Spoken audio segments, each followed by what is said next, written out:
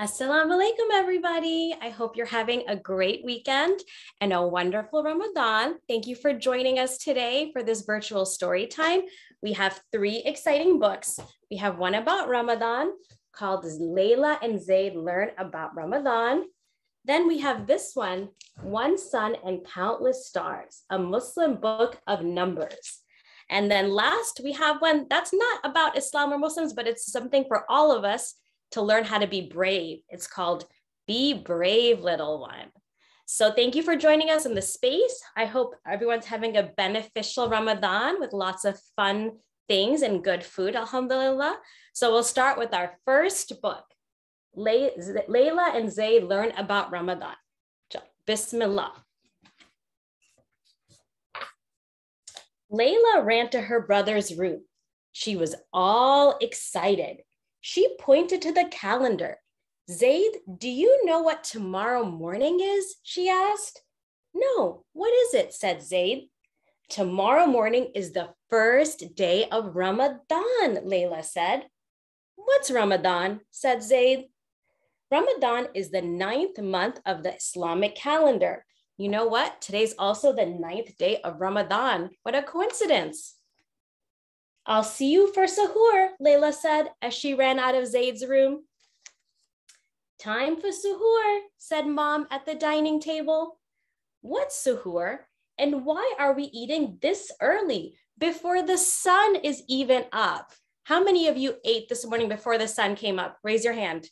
Anybody? Yeah. Dad explained, we eat suhoor before we start fasting to help us stay strong while we worship Allah during the day. Zayd thought for a moment. Then he smiled and said, I can't wait to fast today. I'm so excited. It's pretty exciting to fast, right? Settle down, class. Today we will learn what fasting during Ramadan is all about and why Muslims do it, said teacher Amal. When Muslims fast during Ramadan, it means they stop eating and drinking from sunrise to sunset. Muslims also stop doing bad things, like bothering their brother or sister or not listening to their parents, the teacher explained. Ring! Went the bell. Class was over. Zayd and Layla learned a lot in class. When they got home, Zayd and Layla rushed to the kitchen where Mom was cooking. They told her what they learned in school. Zayd said, Mommy, Muslims fast during Ramadan because Allah tells us to do it in the Quran, so we can get closer to Allah. Wow, you're right, said Mom, as she grabbed a towel to dry her hands. Kids, it's time to recite the Quran, said Dad. The whole family sat in a circle in the living room. They opened Allah's book to read Allah's speech. Zayd looked at Dad and asked, Dad, what's the Quran? Dad replied, Son, the Quran is Allah's words, which came down to us in this blessed month a long time ago. We should read the Quran every day. After they finished reading the Quran, Zayd and Layla's stomachs started to rumble. Grr, grr. I'm hungry, cried out Zayd. Me too, little brother, said Layla. Zayd and Layla asked their parents, Mom, Dad, fasting makes us think about other people that do not have as many things as we do. Can we take some food and clothes to people at the shelter who need them? Sure, that's a great idea, said Dad. Ramadan is not just about fasting. It's also about giving to people, helping others, and being good to your parents. Ramadan is about doing as much good as you can so you can get closer to Allah and make Him happy. When they got home, Mom announced, time for iftar. Now that it's sunset, it's time to break our fast and then pray Maghrib. The food smells delicious, said Dad as he grabbed a plate. I can't wait to break my fast, said Zayd. fasting really made me thankful we have each other, good food, and a nice home to live in, said Layla. Do all of you have each other good food and a nice home to live in, right? We should say Alhamdulillah for that. After eating, Zayd and Dad drove to the mosque to pray Isha and Taraweeh, together with family, friends, and neighbors. Mashallah, the mosque is so full, Dad. Is this really Allah's house? Asked Zayd excitedly. Yes, Zayd, this is one of many of Allah's houses, where Muslims come to think about Allah, pray to Him, and thank Him for all He has given us, answered Dad. At the masjid, the Imam gave a short talk about how special the last 10 days of Ramadan are and how blessed the night of power is. Zayd and Layla looked forward to the night of power so they could do extra good and earn many rewards from Allah. At home, Layla told Mom she wanted to help Mom decorate the house for Eid. Eid is the Islamic holiday that Muslims celebrate after the month of Ramadan ends. What a great idea this was, Layla, said Mom. The house looks so much better. Zayd and Layla and the whole family went to Grandma and Grandpa's house. Grandpa told everyone about his first Ramadan. He said, even though fasting at Ramadan may be hard, he always enjoys Ramadan because it brings the family closer. You always have the best stories, Grandpa, said Layla. When they got home, Layla and Zayd sat and thought about how fasting had helped them do good things, like praying Fajr on time and reading the Quran. They also agreed Ramadan helped them stop doing things they should not be doing, like sleeping too late and arguing with each other. When Ramadan ended, Zayd and Layla's family and friends got together for barbecue and fun in the backyard to celebrate Eid. Eid Mubarak to you, Layla. This is a gift for you, said Zayd to his sister. He was wearing his new Eid clothes. May Allah reward you with good, Zayd. What is this? Asked Layla. May Allah reward you with good too, Layla. This is a Ramadan board game, so we can play it and remember how Ramadan helped us get closer to Allah, replied Zayd. I can't wait until next Ramadan, said Layla. The end. Hope you enjoyed that first book. Oh, I see some claps. Thank you. Thank you. All right, our next book is One Sun and Countless Stars. We're going to learn about counting through various Muslim and Islamic pictures. Open it up. One Sun and Countless Stars, a Muslim book of numbers by Hena. Let me get it so everyone can see it. There we go. A little tricky sometimes with the camera. One is the morning sun, a light that slowly spreads.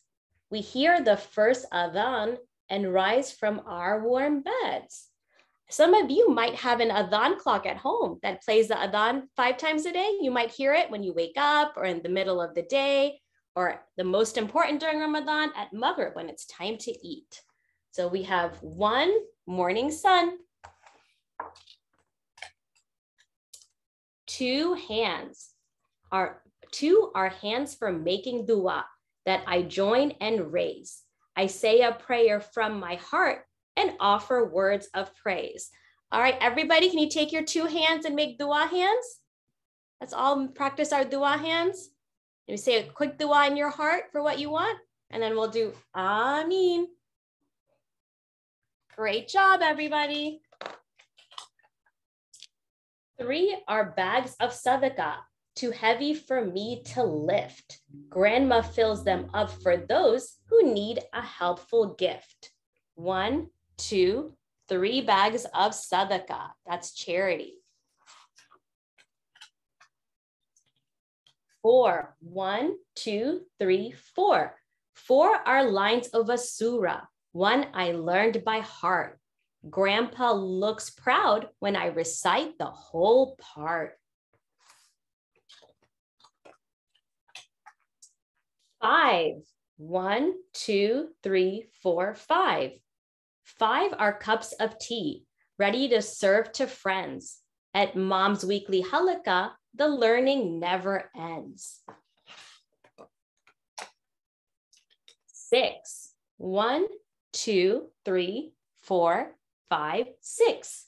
6 are people traveling by train, plane, and ship.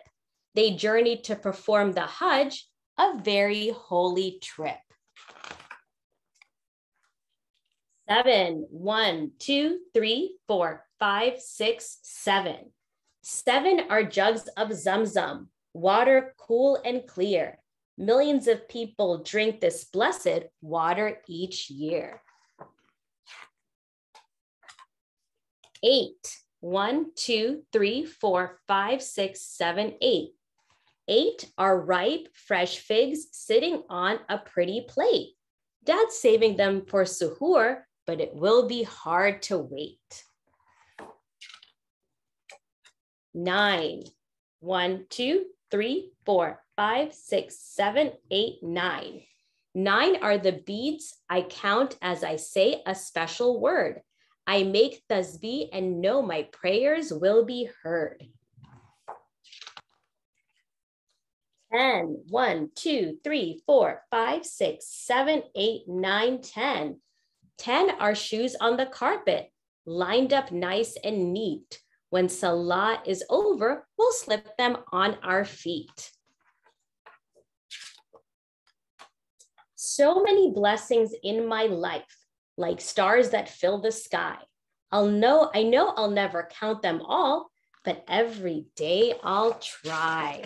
The end. So one thing from this book is as you go about your day-to-day, count all the blessings that you got from Allah. And then you can say Alhamdulillah at the end. All right, our last book is Be Brave Little One by Marianne, Richmond. Dedicated to you and me.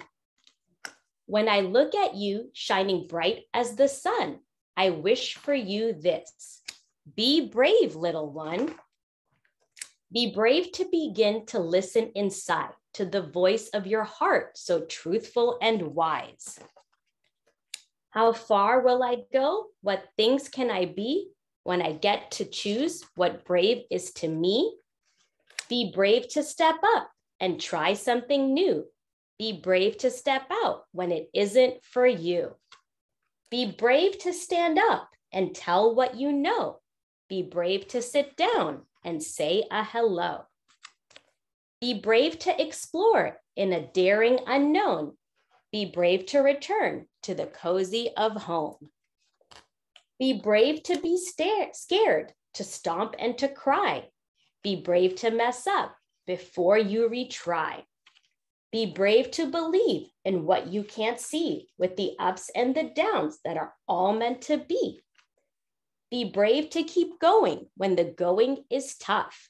Be brave to be still when you've had enough. Be brave to be with your feelings, each one, the happy and sad, the silly and glum. Be brave to be quiet. Be brave to be loud. Be brave to achieve and be fully proud. Be brave to be you on your journey begun. Let your heart lead the way. Be brave, little one. The end. Those are our books for today. Thank you so much for joining us. Alhamdulillah for our time together. And we will see you next week. To all the parents, thank you for joining. Keep supporting Muslim Space. And I hope everyone has a wonderful week and enjoys the rest of their days of Ramadan.